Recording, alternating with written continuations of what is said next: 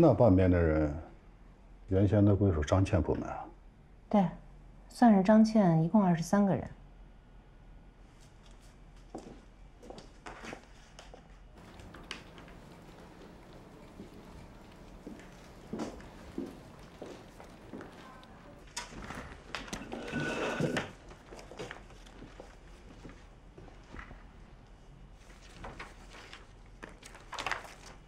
何敏鸿是部门里资历最浅的，才1年0几个月；资历倒数第2的，工作也3年多了。一个工作3年多的人，就算再讲义气，也不会去做替别人当子弹，最终引火烧身这傻事儿。除非2个人是死党。这点呢，我倒是调查过，何敏鸿在公司应该没有死党。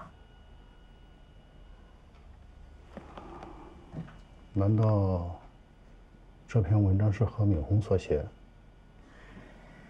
哎呀，这个张倩啊，开始也这么怀疑过，所以第1篇文章出来以后呢，她一直在做排除法。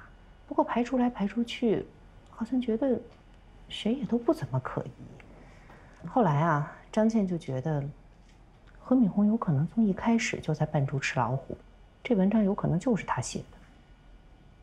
不过，以我跟何敏鸿这些短暂的相处来看，他应该没这个脑子。这篇文章，一手打击我们的作者，另一手曝光公司的经营内幕，挑起了作者与公司的矛盾，毁灭的是公司的良好形象。这个人应该是公司内部员工，你必须把他挖出来。那第2篇文章呢？这个不用管，总公司会查。好好干。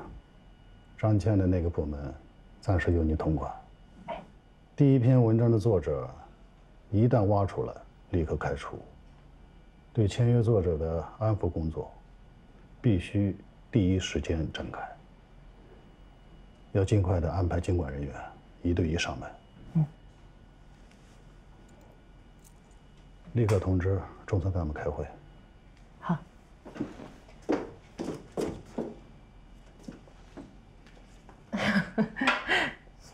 你看我这都糊涂了，陆总，这是我办公室。好。轻松点儿。哎，好。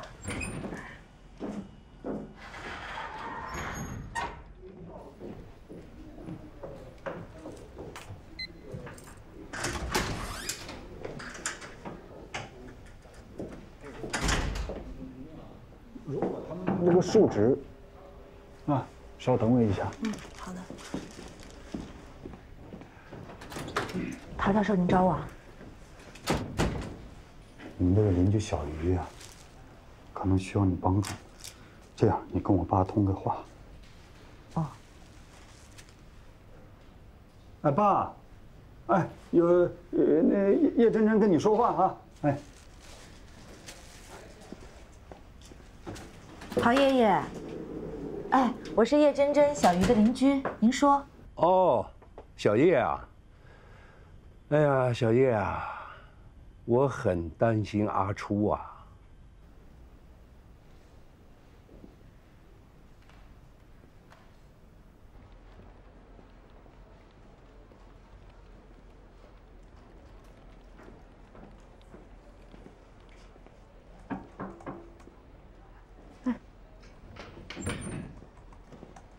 林总，哎，坐。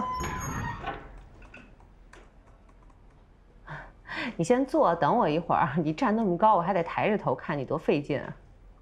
好，马上啊。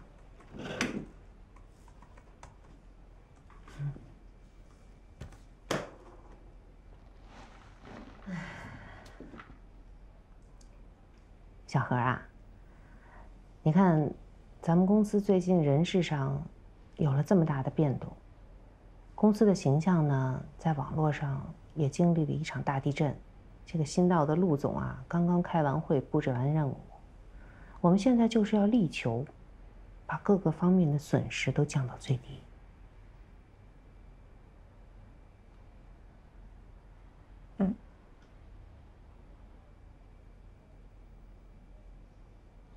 事情闹得这么大，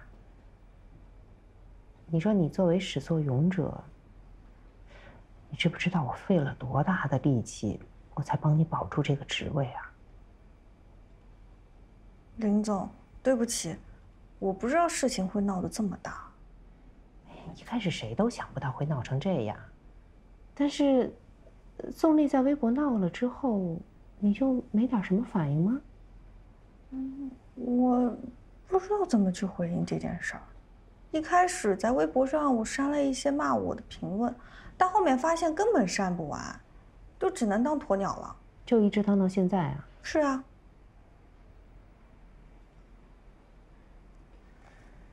那这第一篇文章出来的时候，按说也算是给你解围了呀。咱们是不是应该把这个人找出来，得好好感谢人家一下，对吧？我也想过呀，可是我想不到是谁写的。公司里的人我不知道，公司外的人我也只跟我妈说过。你妈？可是这文章里的内容我都想不到，我妈更不可能会写得出来。那咱就先聊这个公司里的人。你看哈，我觉得这很有可能是那种，很有拖欠经验的人。他把这个方法抛出来呢，那实际可能就是为了要浑水摸鱼啊。而且当时这个张倩，她跟你传授这种拖欠付款的方式的时候，周围很多人都听见了。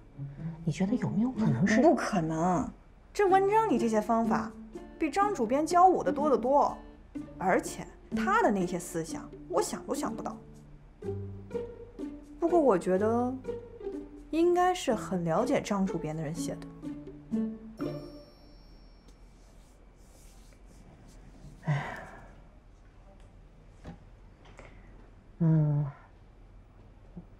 也有一定的道理。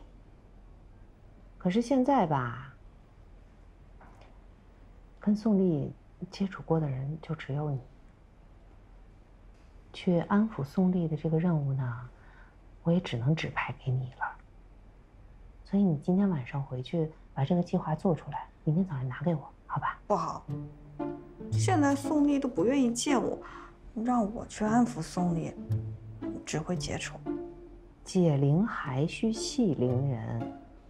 目前这个阶段，能争取到你去安抚宋丽，这真的就是我能做到最好的状况啊！你要是连这个都做不到的话，那明天就只能过来办离职手续了。行，我回去想想应该怎么做吧。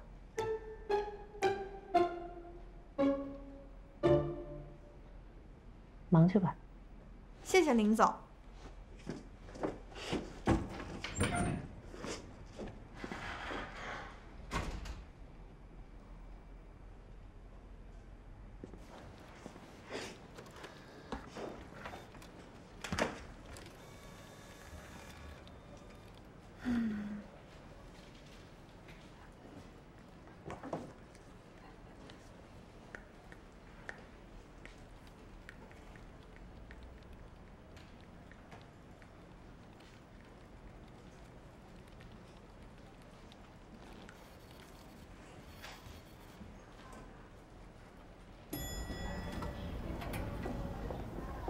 阿叔他心里门清，他虽然年纪比你小，但是他经历的事情多，所以你不用绞尽脑汁的想着怎么去安慰他，你只要给他一个温暖的怀抱就可以了。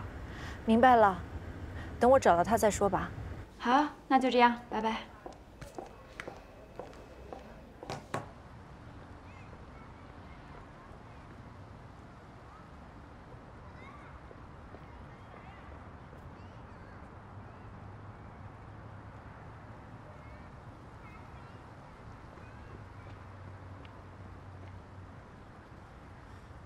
阿初，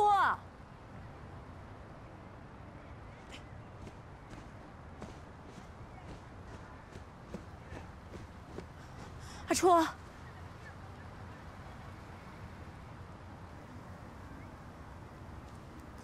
还好，没成水汪汪的。屁！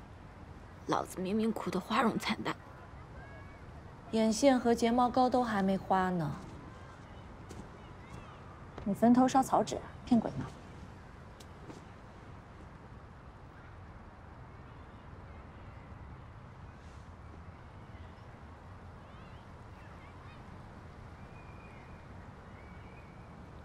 你帽子上有虫。哪有虫啊？掉了没了？骗你的。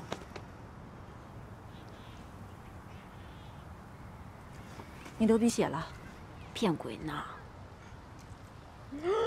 哎，真的，包里有纸。别急，拿手指捏住这儿啊，低头。低头。对。哎，我扶你上那儿坐去，走。一般慢点。都是让摇头吗？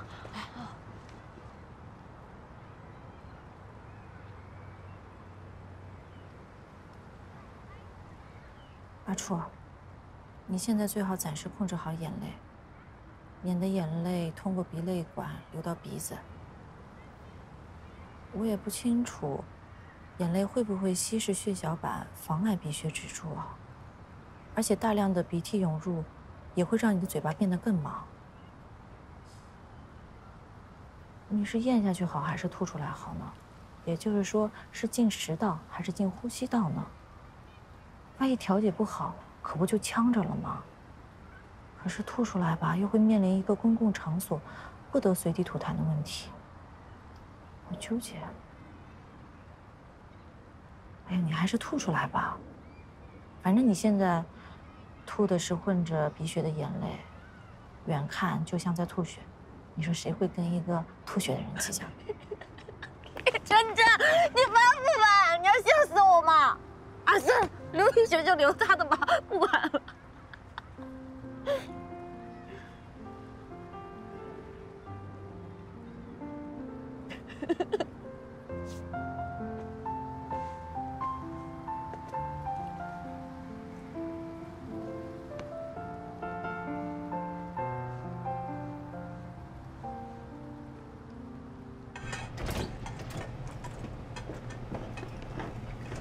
朱姐，哎呀，抱抱。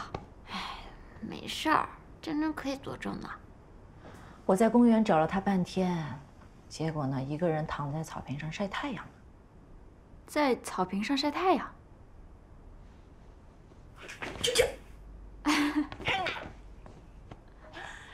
然后呀，一见到我就开始喷鼻血。刚才回来的时候，在我车上睡了一路，一直在打呼噜，唱得我像个专职司机似的。好，挺好的，哭出来就没事儿。没哭。你这妆都花的不行了，还说没哭，怎么那么嘴硬啊？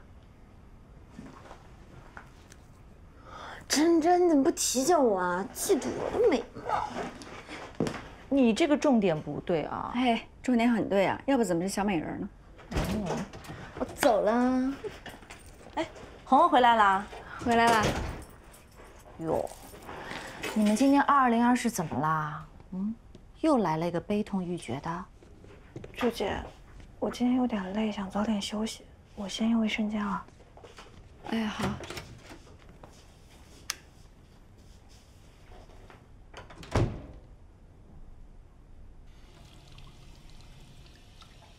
你们两个怎么回事啊？刚才对我又搂又抱的，没看见他也需要一个爱的抱抱吗？谁抱你了？谁看见我抱你了？朱姐，真真这家伙脑回路有问题，我刚才都喷血了，他还在那儿对我调侃，气都差点吐血。幸好我皮是心灵粗中，我一直实事求是，好吧？哎，等会儿出来了，咱们关心一下，热情一点啊。这事情辛苦一点。红啊，怎么了？没事吧，红红？朱姐，你妹妹正举办婚礼呢，你没去成，挺遗憾的吧？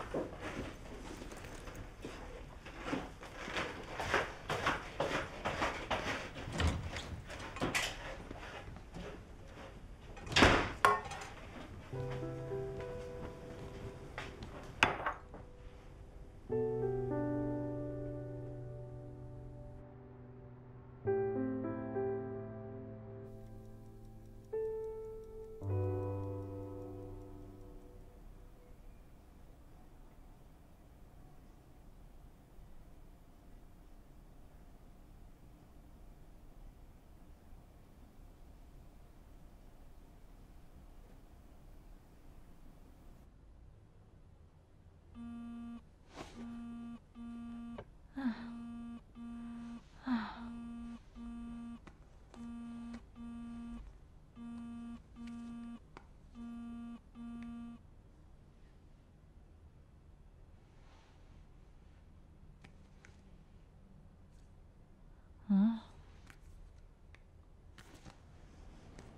陶教授。吓坏了吧？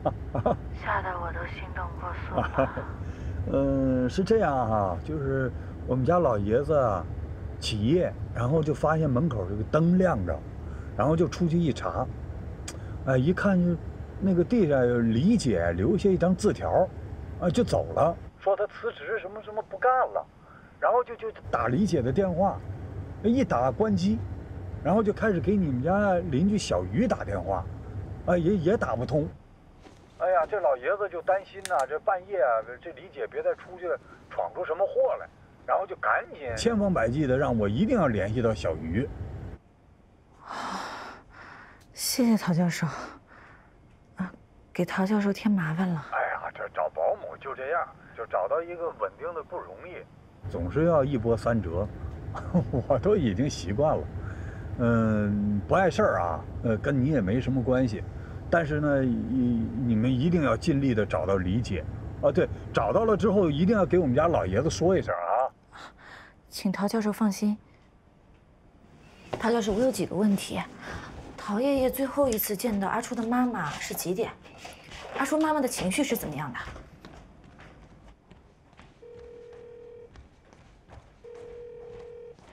对不起，您拨打的用户暂时无人接听，请稍。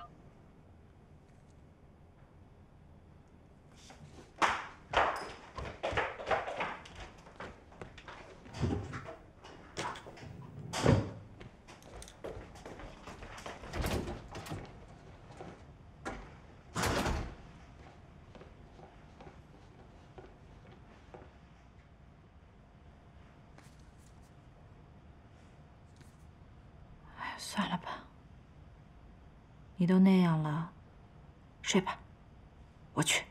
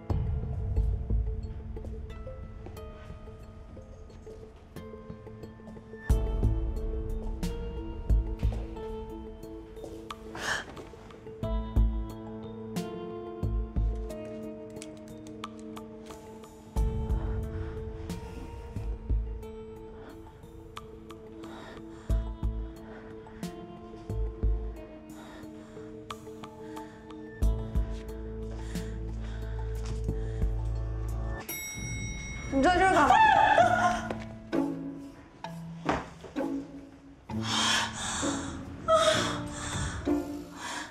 你午夜凶铃啊！你干什么呀？我晚上睡不着，出去透口气。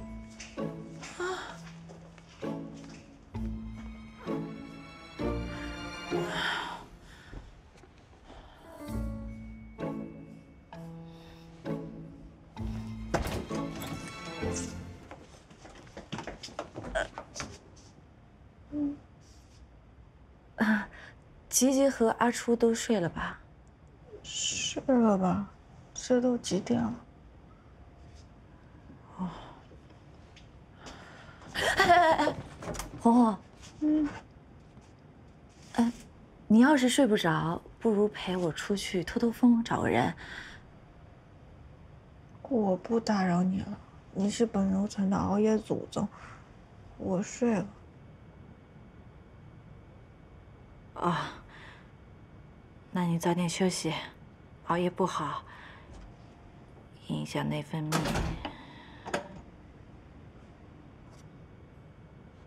我是热烈欢迎你打搅我一个人害怕。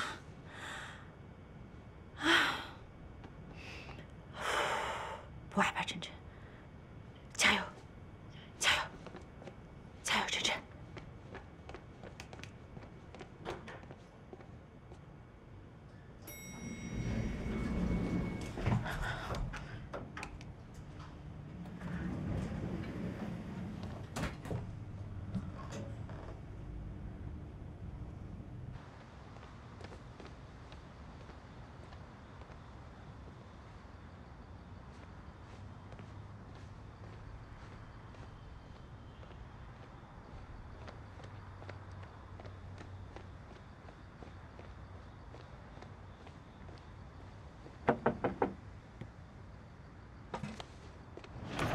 你好，不好意思，半夜打扰你。我想问一下，您有没有看见一个中年妇女拎着个行李箱进门啊？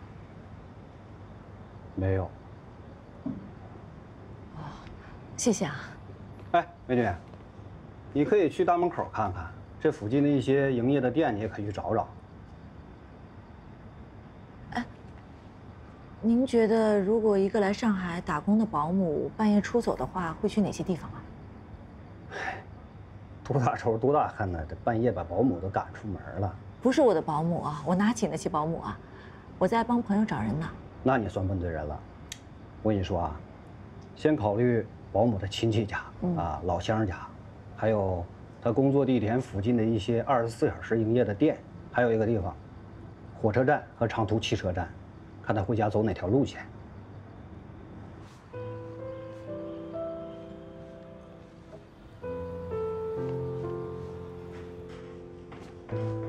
你好，欢迎光临。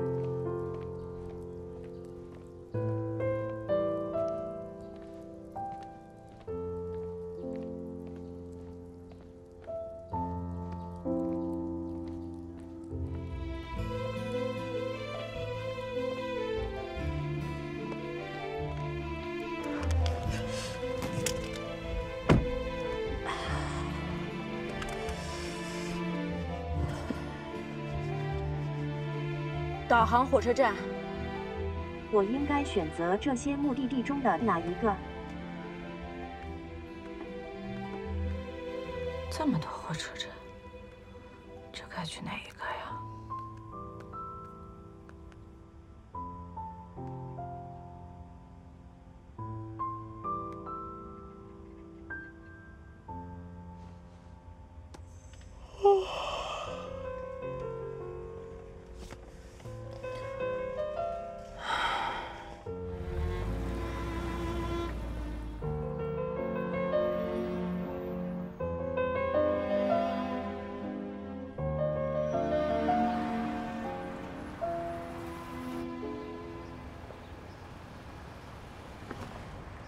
欢迎光临沪 Q81526。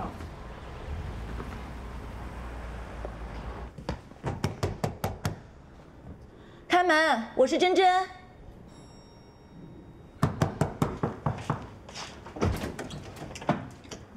这么大早敲门，翻脸了啊？等会儿翻，快把阿初叫醒吧。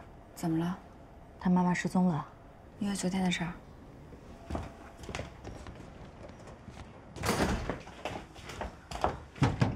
阿初，阿初，你妈妈出事儿了。不会掉床下去了吧？阿初，你没事吧？我妈妈怎么了？你妈妈失踪了。昨天晚上9点左右呢，陶爷爷睡觉前还见到你妈妈，虽然她比较沉默，却也正常。但是今天早上3点左右，陶爷爷起夜的时候呀，发现你妈妈的房间是空的，人也不见了，打你和你妈妈电话呢都打不通，所以呢，他通过陶教授找到我。我呢，把陶爷爷家的小区全都找遍了，附近24小时店也都找了啊，我们小区我也找了，没找到人。现在呢，只好找你去火车站了，我不知道该去哪个火车站呀。真真，你大半夜一个人出门，是因为这件事啊？是啊，没要紧事，谁半夜一个人出门？难怪你穿成这样。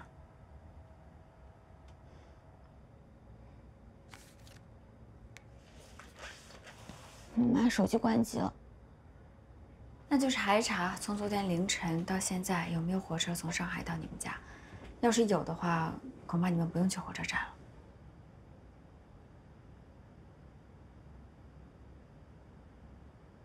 不查了，强扭的瓜也不甜。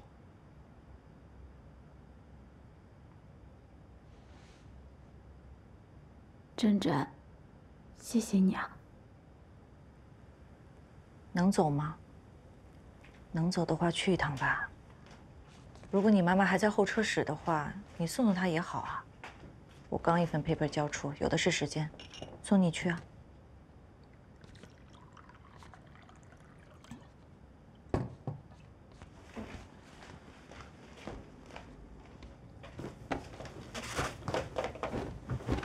不用去了，好几班火车呢。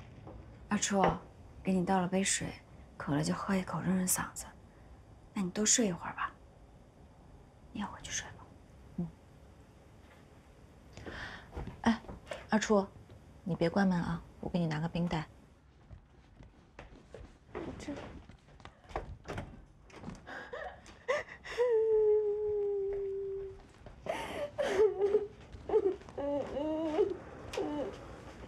阿初，阿叔不哭了啊。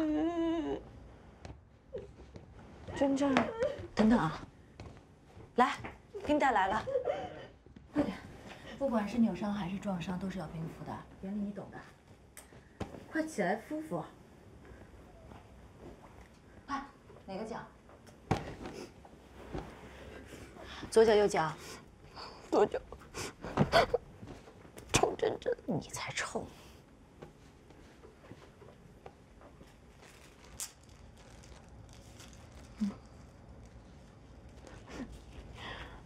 谢谢你啊，真真。但是你不应该大半夜的一个人出去，你一个女孩子不安全。想拉上你的呀，但是你腿短脑袋大，我全程几乎都是小跑下来的，怕你跟着变成我的累赘。口是心非，你就是看我昨天丢了半条命，半夜再把我叫起来，我把另外半条命也给丢了。对不起啊。大周末的我害得你流气什么的。哎，没事儿，你别放在心上啊。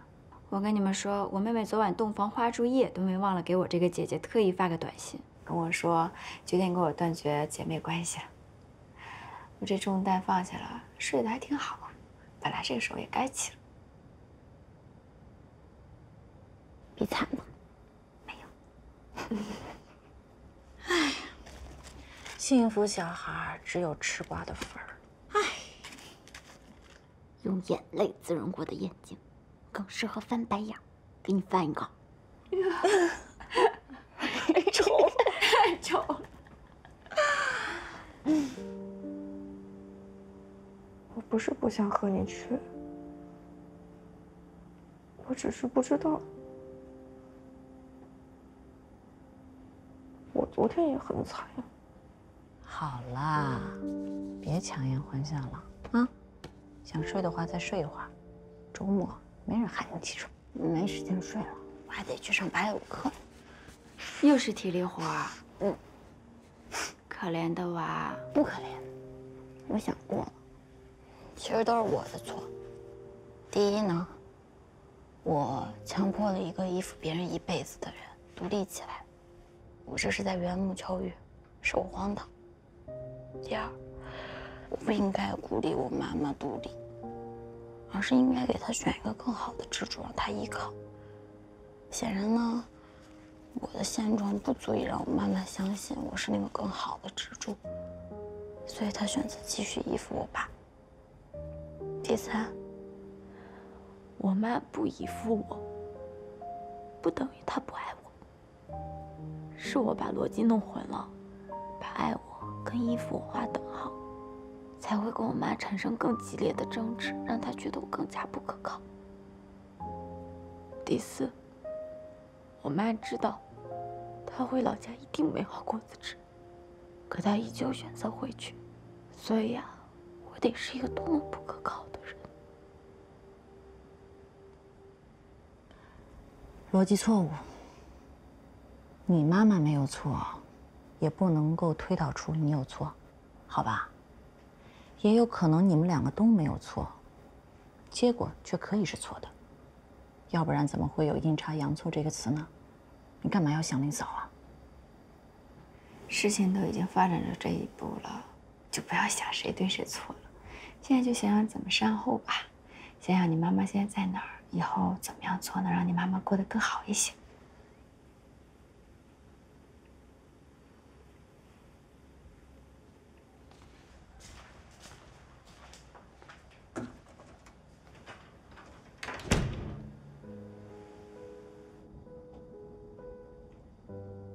为什么大家都不理解你？宋丽不理解你，你老板也不理解你，现在22楼这些人都不理解你。别人哭都有人安慰，你昨晚哭成那样，都没人来关心你一句。现在大家都觉得是你做错了事情。为什么大家不喜欢你？为什么大家不喜欢我？阿初，你再逻辑混乱，我就要考虑你这个毕业证是不是作假了啊！太给我们理科生丢人了。哎，什么意思呀？我们职高生就不配拥有逻辑呗？有你这么推导的吗？噎死我了！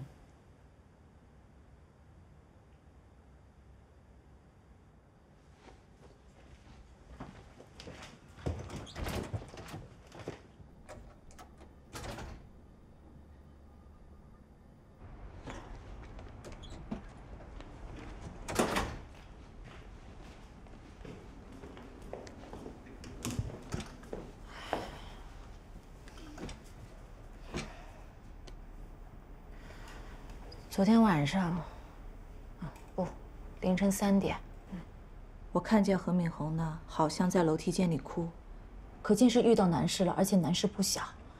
只是我当时着急处理更严重的突发事件，就没有空追问他。看他刚才那脸上的态度，应该是多心了，觉得我们厚此薄彼了。我觉得现在我最正确的处理方式呢，就是去找他解释一番。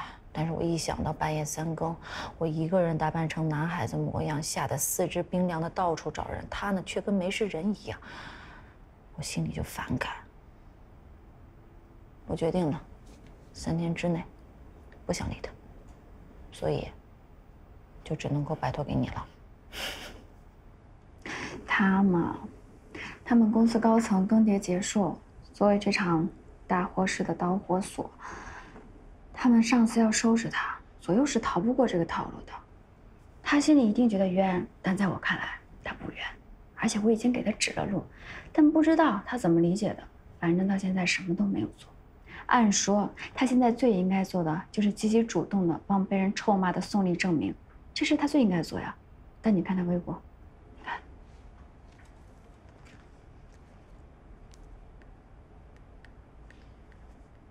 世界以痛吻我，要我报之以歌。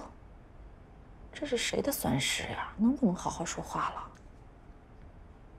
泰戈尔的名句啊。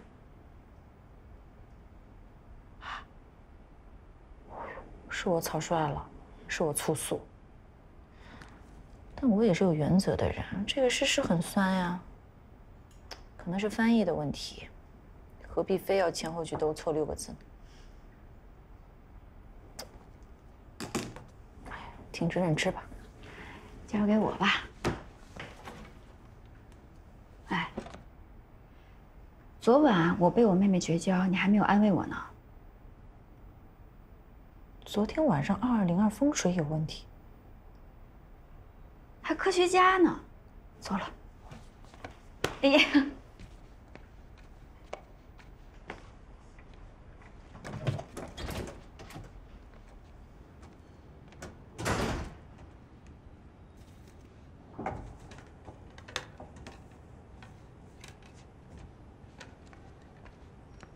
我真是看不惯你的伪善，似乎全中国唯你独苦，大家都应该围着你转，不转就不是中国人。我才决定今天告诉你，那篇帮你解围的微博长文是我写的，不用写。你写的？你怎么知道我们公司内幕的？微博密码 Pink Panther 粉红豹，没有大小写，没有空白格。哎，真真大半夜出去找人，你看见了不说阻拦一下或者伴随，完全无视真真的安全。你再看看真真，前不久大晚上10点多，你拉着一个发酒疯的于飞雪到小区门口等他亲戚，是真真担心承租法在逃，二话不说，怕你有危险跟着你。你今天早上是怎么对他的？人跟人的良心真是不能比。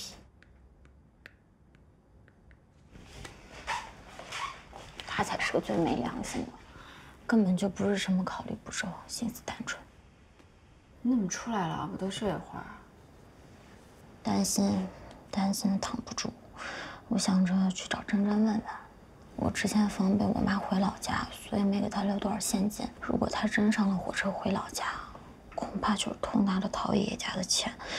我得等陶爷爷起床打个电话问问。我还担心我妈顺手拿了陶爷爷别的东西，但是按理说不会。肯定不会。不过真真又累又困的，现在已经睡下了。要不你今天请一天假吧？这种事情我还是当面说比较好，显得有诚意。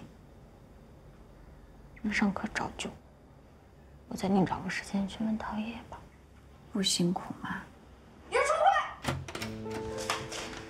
又怎么了？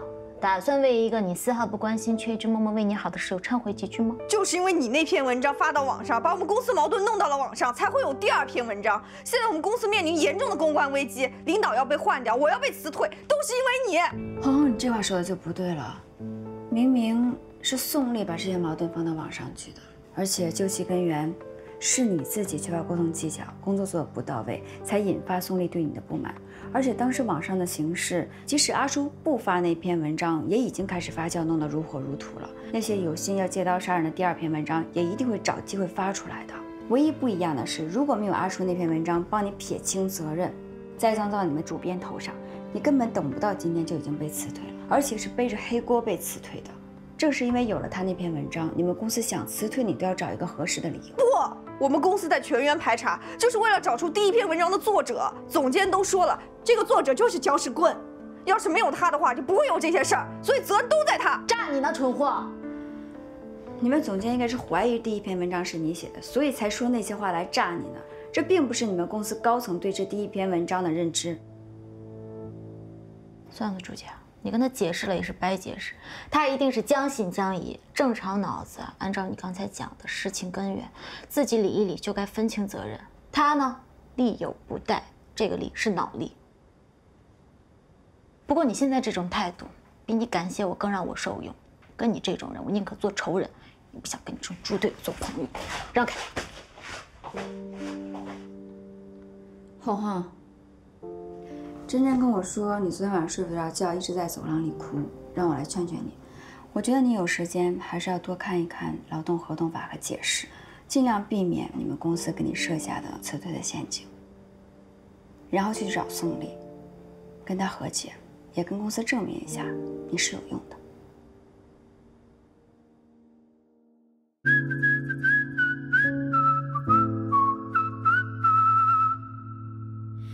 如果他让你在在夜里反复想，擦干你的泪，让你快点忘。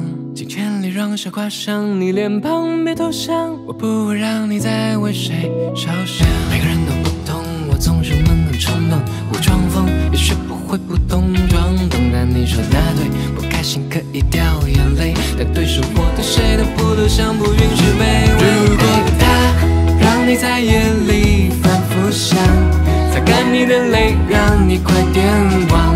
镜圈里让笑挂上你脸庞，别投降，我不允许你卑微成这样。如果明天还是漆黑的模样，我当你的光，做你的伪装，杀死你，解释乎你渴望，别投降，我不会让你再为谁受伤。